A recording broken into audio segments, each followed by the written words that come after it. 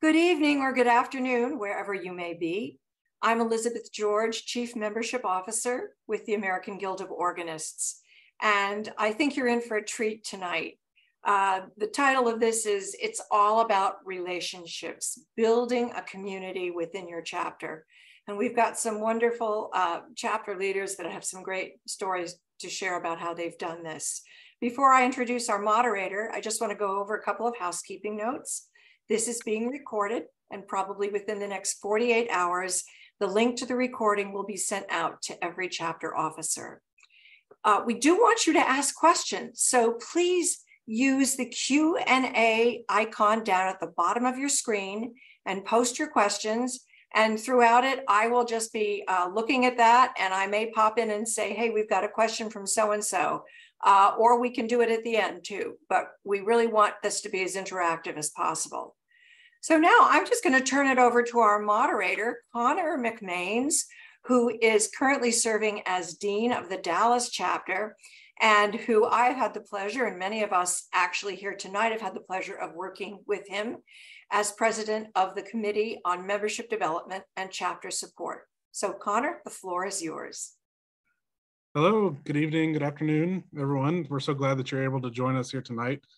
This is a topic that we have all been looking forward to for quite some time. I think you all know why you're here, but our main topic for the discussion this evening is hosting events as part of your chapter series that maybe are less organ-centric and more about fellowship, socialization, and just time to meet and greet and talk to each other. So many of us get kind of stuck in a rut a little bit. Many of you who have planned events for your chapter before may know that it can be easy to get stuck into a rut of, oh, okay, we have another recital, so we're gonna have a recital, and then we'll have some cookies afterwards, and that's it, and that's our program, and we're kind of done. And we kind of forget that some people need this time for fellowship and socialization, and it can be a really beneficial thing. So we've got some wonderful people here this evening. These panelists are going to be discussing what their chapters have done before, that have worked, that haven't worked, how we got started, things like that. And so before we get into it too much, I want to invite them to introduce themselves. I may have a different order of people on my screen than you do, so I'll just ask them one at a time. Judith Miller, why don't you start by telling us a little bit about yourself, where you serve, what chapter, and a little bit about your chapter too. Okay, I am secretary and past dean of the Southern Indiana chapter, and we have about 40 members.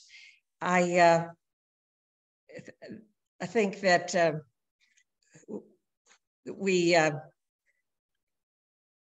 have quite an active Southern Indiana chapter. I checked, we had 16 meetings last year, programs or events, and 9 of those were concerts. Our chapter has about, as I said, 40 members, and they cover New Albany, Clarksville, Jeffersonville, Corydon, and Charleston. And then we have a group that's in Madison, Indiana, and we have some ways that we've tried to include them in some of our meetings too, although they don't regularly come.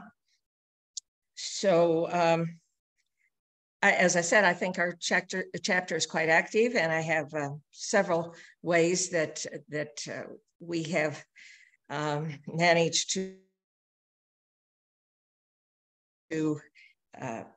make people feel at home and feel welcome. So I will cover those as we have our discussion after a while.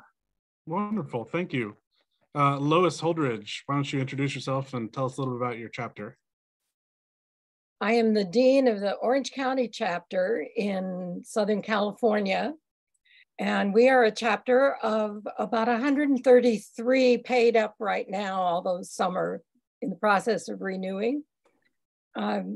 We too are an active chapter, although we haven't had that many programs as Judy has.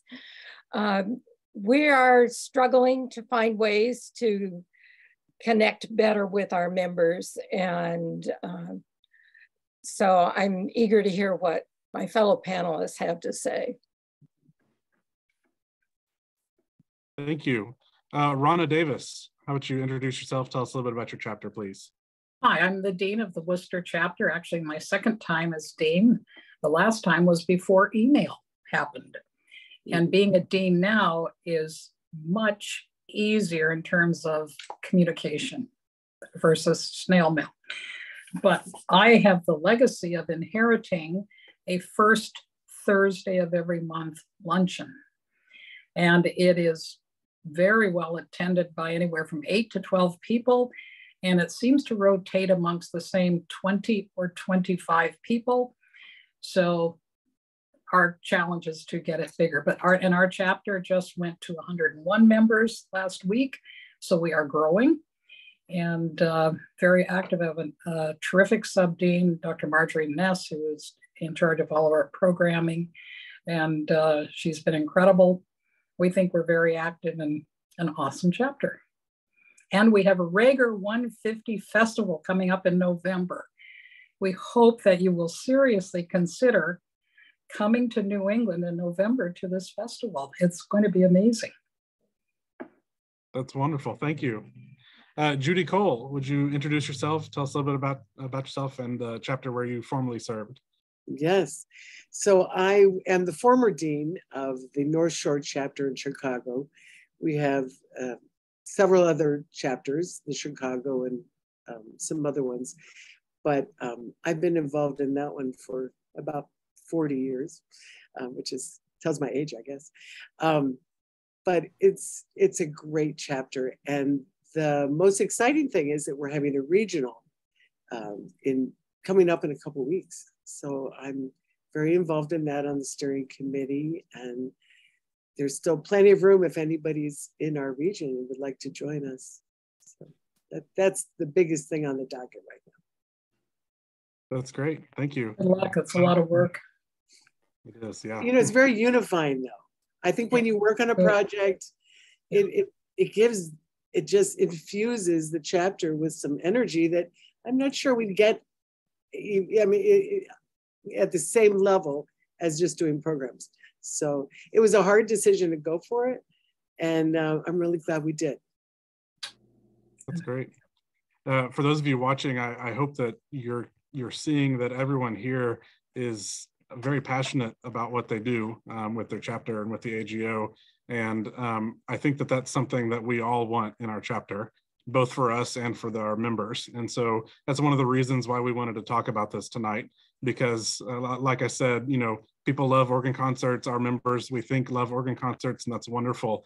But there's that something more that Judy was just mentioning, you know, a way to get involved, to be excited about it. And so for those of you who haven't tried yet something like this, some sort of fellowship time, that's what tonight's about, is to talk about what that kind of looks like in various chapters and how to get it started if you haven't done that before.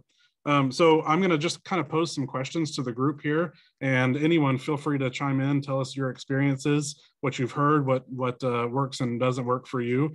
And as Elizabeth mentioned at the beginning, she'll be monitoring the Q&A. If any of you have questions, please ask them in the chat, and we'll be sure to get to them either during or at the end of the presentation tonight.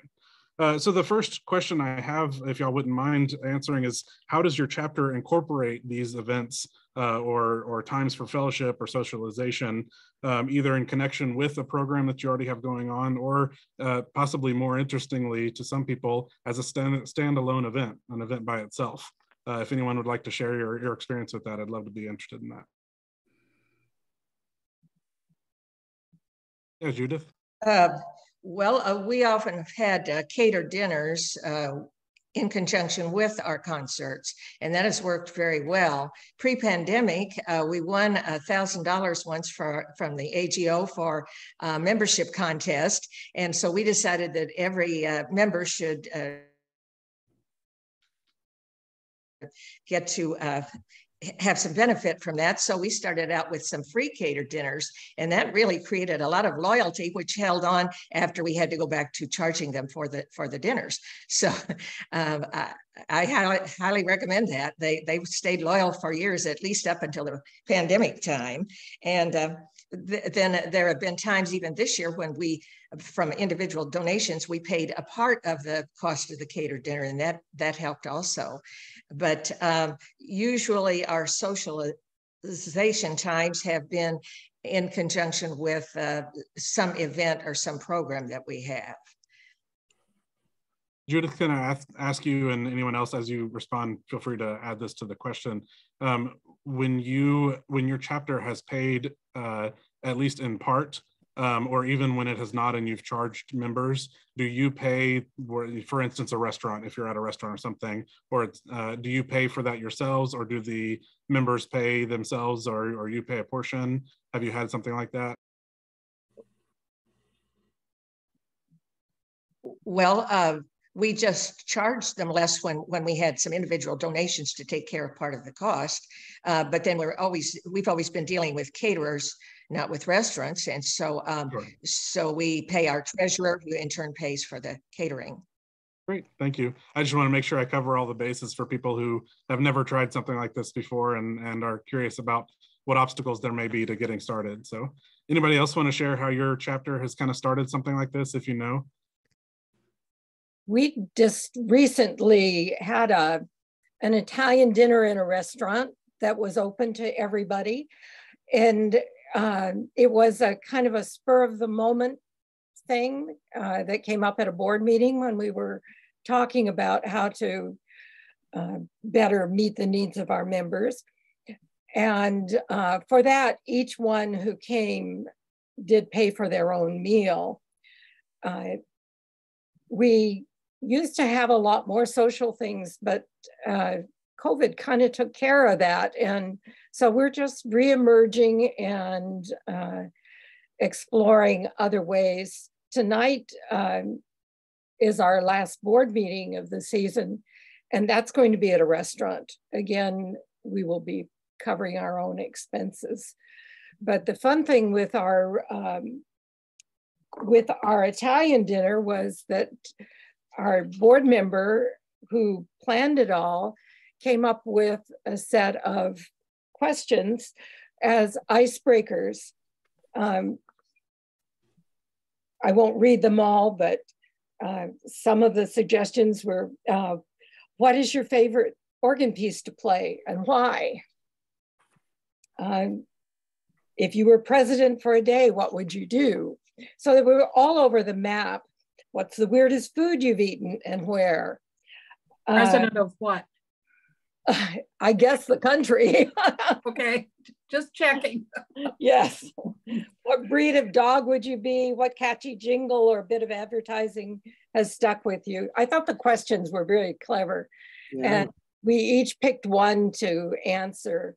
And that was before dinner. And then after dinner, we had some trivia. But it was fun and everybody really got into it. That's great. Yeah, I think a lot of organists, we were talking about this the other day, I think a lot of organists, whether they realize it or not, are very introverted.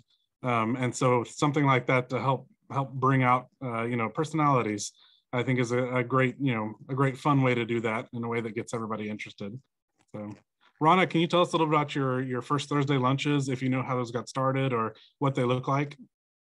I believe they started in the evening years ago. A few people came to dinner, but I think because of families and people didn't drive at dark, just a whole host of reasons, it moved to lunch. I'm not sure when that happened, but we've been drawing enough people. I liked what Lois said about the questions. We did who was the most famous organist that you've heard or taken a master class from? And we had everything from Liberace to, the classics, and some were sitting right at our table. So that's a good, we didn't ask what they would do as president for the day. We'll have to try that. Mm-hmm.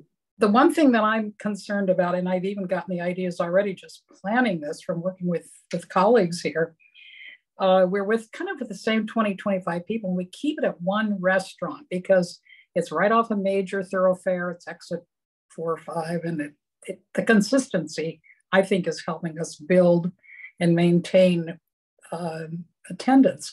But I'm thinking maybe we need to do something for a younger group that maybe meets at 4 or 3, 5 in the afternoon, beer and blab, beer and boredom, some organ stop that goes with beer, or wine and wine is too negative. But just thinking of ways we could maybe move it to a different age bracket, I think we've got mostly very mature people coming to lunch. Well, there are a couple exceptions. It's very interesting that we have a young man coming who is extremely autistic, PhD, brilliant. He told me this is the first time he's been able to come out and just kind of be with us because he feels seen and cared for. So I think this is what we can do with these lunches. It really warmed my heart that this was his response. So we just are very consistent. We have the same logo.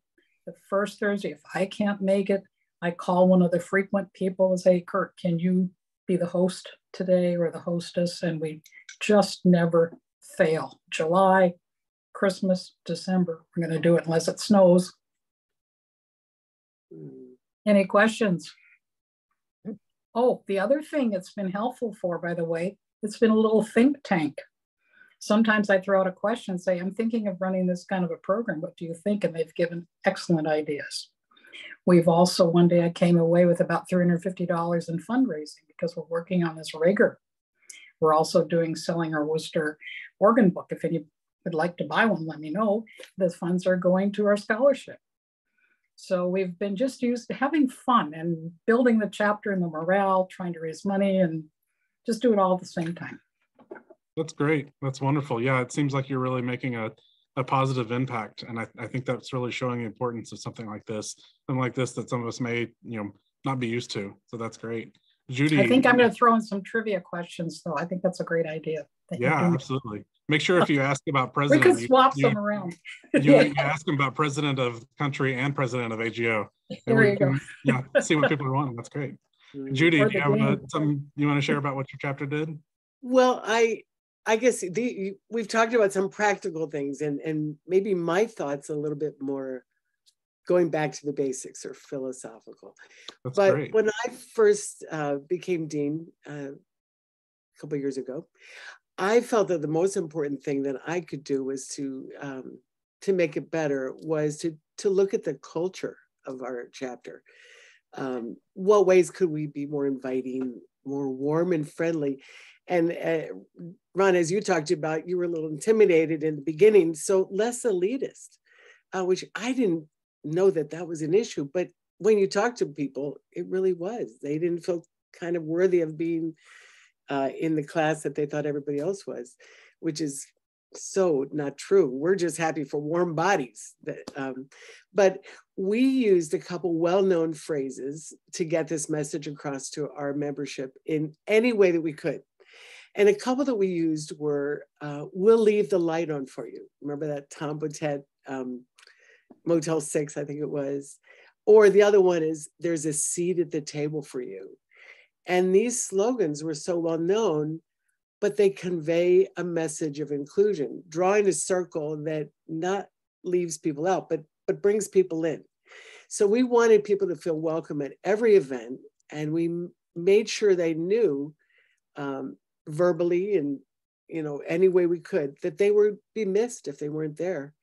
So we did this message very clear in our, we call the Overtones newsletter, email blasts, and verbally at every event.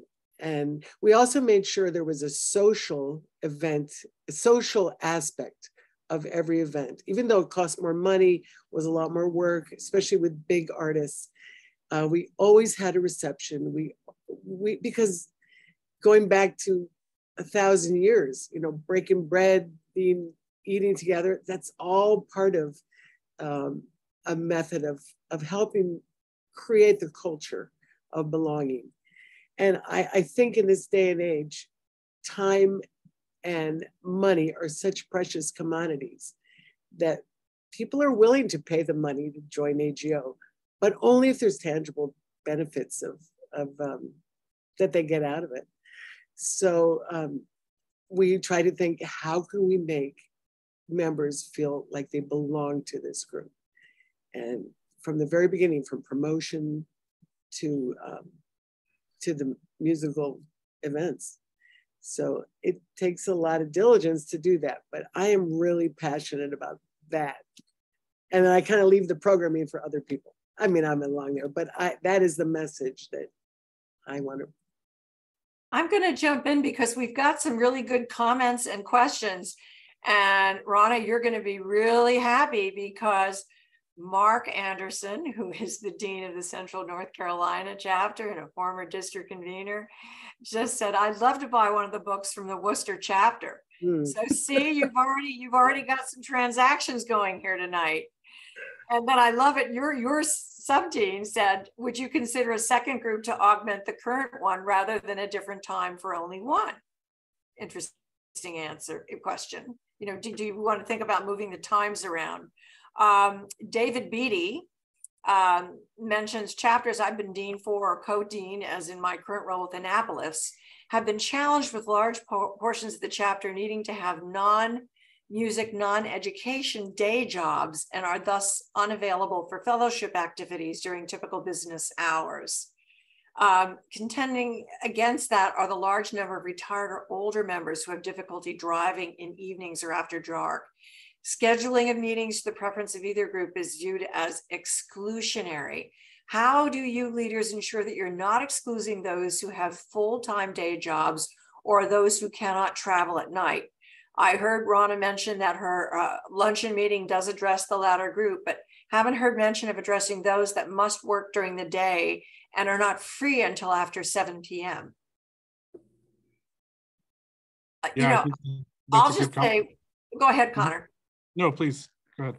It's interesting because I had the pleasure of installing 3 chapters on the west coast of Florida last night, the Tampa and the Clearwater and St. Petersburg chapters.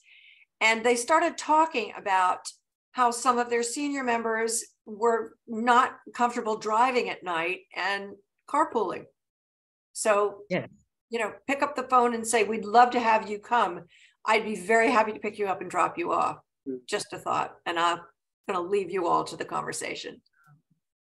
I'm thinking we could do something quarterly, maybe in the 4 o'clock to 7 o'clock with those very good ideas of carpooling and still keeping, because we do have like almost a quarter of our membership rotating on lunch. So I don't want to quit that, but I'm liking the ideas I'm hearing here. And Judith, I would love Judy, I'm sorry, your ideas. You've got 2 great slogans. I need a slogan for electronic versus wind. We have about 15 electronic organs in and a lot of them feel intimidated by this guild. So can you help me with that? Let me think of that. But that is something that comes up a lot. And maybe it's a workshop or events using electronic organs and saying, look, these are as legit as our concert, you could do a progressive organ crawl, but just electronic instruments, and that endorses. But I'll think about that. Maybe somebody will send that in the chat. Can you get on that, please? Yeah, I will right now. We're getting lots of that idea, Judy. We're getting lots of thumbs up. I love it. Ryan Frederick.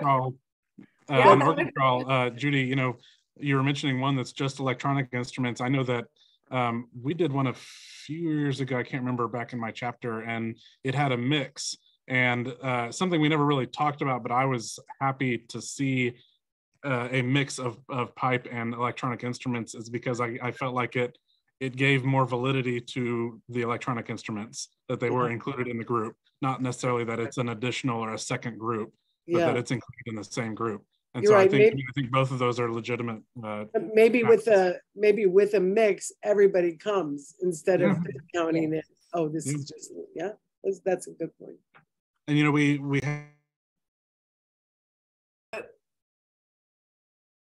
had David who asked that question about you know, addressing both groups, and then I think Marjorie recommended as well, you know, a second group. Rana, you were kind of just talking about that, you know, a quarterly option, but you were also trying to find a way to meet the needs of other members in your chapter who are currently not coming, and I think that's another idea, you know, a second group. And then we talked about this the other day too, you know, finding a way to give them, the people who are coming, ownership of that event. Say, hey, y'all notice that these people are missing. How can we get them here? What do you think will work? you know, y'all are retired or you're available to come at lunch or something. Well, how about, you know, maybe next month, would y'all want to try doing something in the evening? And we can all agree to be there at, you know, like we normally would, but maybe we'll see if we get another crowd there as well who doesn't normally come. Something like that might work too. What about a Saturday brunch? You know, and then that solves the issue of, I mean, a lot of people, more people could be available on a Saturday brunch. You could rent a bus and do a mimosa organ crawl on a Saturday morning or something. You have to rent a bus. I've got a great comment from Mark Downey in relation to what you were talking about between electronic and pipe organs. So Mark says, we recently did a program, This Ain't Your Granny's Organ, to promote electronic and hybrid organs. Lots of fun and information about the new technology in the electric organs. Thank you, Mark. And then that's we have it. Ronna, there's your, I love it. Yes. I love it. Let's, we have a group that we borrow from that. I was just thinking, we have these spreadsheets and I need to just go into an analysis by zip code, which could maybe help us determine where we should have a second event. Absolutely. Yeah, look at the metrics. Yeah. Judith, you were going to say something? Yes, we have a group that in Madison, Indiana, and they don't generally attend our meetings. So we decided we would go to them. So we did have a Saturday program. And so we went there and visited their various organs. It's kind of an organ crawl type. They demonstrated them for us. We got to play for them. And then we had a luncheon there. And so we wanted to make them feel part of the group, even though they didn't usually attend our meetings. Ryan Frederick is asked, in your experience, and I think, Ronna, you've already answered this, what percentage roughly of your membership participates in your events regularly? Oh. I don't have, that's events. Do you mean like just our luncheon or? Or I think he means just events regularly, any kind of events you're planning. That's a hard one for us because a lot of times it's in a church. So you don't know how many people are there from the church, unless you really know your members or, you know, are looking. I don't know. I would say maybe ours is 50%. I would say ours is 25 to 50%. Yeah, Ronna, you mentioned, I mean, in case the question is just about these lunches, just to cover both bases, you mentioned you get about 20, 25 who come, a group of 20, 25 who come regularly, and you've got 101 members, I think you said, so about 25% maybe you're finding you're reaching with these. For the lunches, yeah. I mean, I think it's always good to see what you can do to include the others. I talked to a dean, I could not tell you what chapter, as a person I didn't know well, but I talked to them at a convention a couple years ago, and they were at a chapter of 100-ish members, something like that. And they said that one of their goals when they started as a dean, and they didn't tell anybody about this, but one of their goals was to call or go see in person every single person on their roster that they don't regularly see at events. And I think that's wonderful. And, you know, some of us, you know, Dallas is at like 250 members. That's a lot of ways to go, but I think the benefit is absolutely wonderful. And the more that you can do that kind of thing, or even just your board, it doesn't have to be just you know, reaching out to people, like we said, you know, organists tend to be introverted and, you know, keep to themselves for the most part. And so we're seeing the ones who are not like that, or at least who are more towards the extrovert side. And that's wonderful. We always want to try and find a way though, to include those others. Since we're almost out of time, I want to kind of conclude, and then if we have any other questions, we can mention those. But I want to kind of point to something that Judy, you mentioned earlier that I love, which is this idea of building community, of casting a net, or of creating a circle that includes people, doesn't exclude people. Something that I have felt strongly about with the AGO for a long time is that if we ever hope to grow or not shrink, at least, we need to create this sense of community that you can argue about. It used to be here and is lost, or never was, or whatever. But the fact is, we need to create that. We need to continue at least creating that sense of community. We need to in my opinion, one of the things that does that is this idea of creating ownership, which is why I mentioned Rana about asking the group themselves, you know, hey, let's do this. Let's all agree to do this to see if we can get more people or something. The idea of ownership of the guild is why I am still in leadership of the guild, and I can plan to continue to be, is because this is my AGO. And I have plans for what I want my AGO to be better. And I want to continue that. And I'm so glad that these people here, these panelists, are so passionate about that, because I feel the same way. And this is just a way to, I think, continue to get that. You know, if you reach one person, that's one person you didn't reach before. And I think that that can only be a good thing. So for those of you who are considering something like this, who haven't done it before, give it a try. Try it once. Opening event, closing event, or you know, something in the middle of the season. You know, everybody's too busy to go plan a big, you know, recital, or go, you know, spend all their night at a recital or something. So do a little Saturday brunch or something in January or something like that.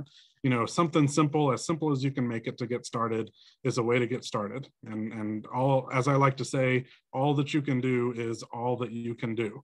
And I think that that's the best way to do that. So that's all I have to say on that. I don't know if we have any other questions that people want to ask, or if any of you panelists want to add anything. It's a good word. Well, I think we all want a sense of belonging. That's it. We want to feel valued. We want people, and it's there's no other feeling like it. I had a wonderful experience when I was a member of a previous association, and I made lifelong friends. And you become a family, you really do, and you meet new people, which is also exciting. And part of the experience is to meet those new people and grow your friendships and your relationships. And so it sounds like what all of you are doing is wonderful. I'll just add that Lynn Francisco also commented, she's Dean of the Durham Chapel Hill chapter, that they were pre-COVID, they were hosting dinners, or they were having them catered, and they were paying a percentage of the meal for their members, which is nice if you can do that. You know, you don't, but again, like Connor said, it's even if you just meet up at Starbucks for coffee or a happy hour somewhere, it's a way to just, for people to network and to chat. And it is, I think we could all say, like we said tonight, is as equally as important as any workshops or recitals or organ crawls. Any final comments from anybody?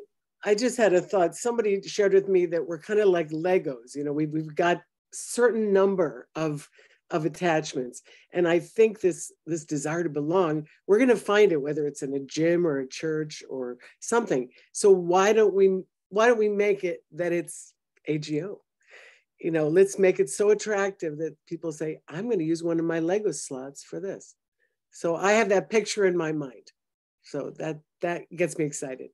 That's a great visual. And Jeff Hoffman, thank you so very much. Thank you for this. He says, our dean and I are meeting about this topic tomorrow, and this is helpful information. So we feel validated. Thank you, Jeff, and good luck tomorrow. And before we leave, I just want to thank Connor McMains, who has shown such extraordinary leadership in serving as president of the Committee on Membership Development and Chapter Support. And we will be saying goodbye to him at the end of this month. And Connor, I just want to thank you for all that you have done.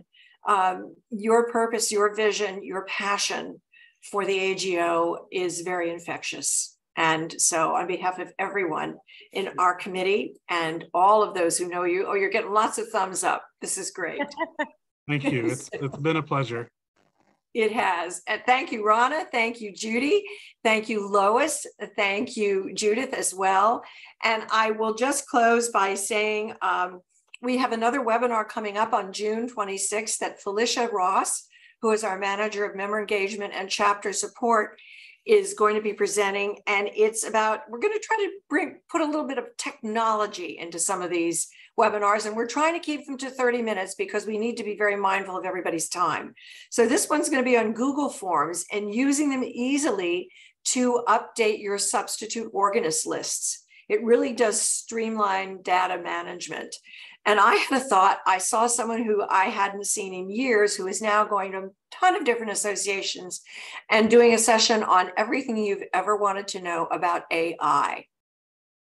Could be interesting because it's affecting our profession. It's going to. So with that, I will just say thank you. One more thing, please. Please, if your membership is up this month, we hope you will take a moment to renew. I'd be so remiss if I didn't ask this. And you know, the easiest way to do that is just call our headquarters. Anybody there will be happy to take your credit card. Don't bother sending snail mail, sending a check in the mail. And it's another way for us to get to know you and to talk to you. I had a wonderful conversation renewing someone's membership who's 94 years old the other day.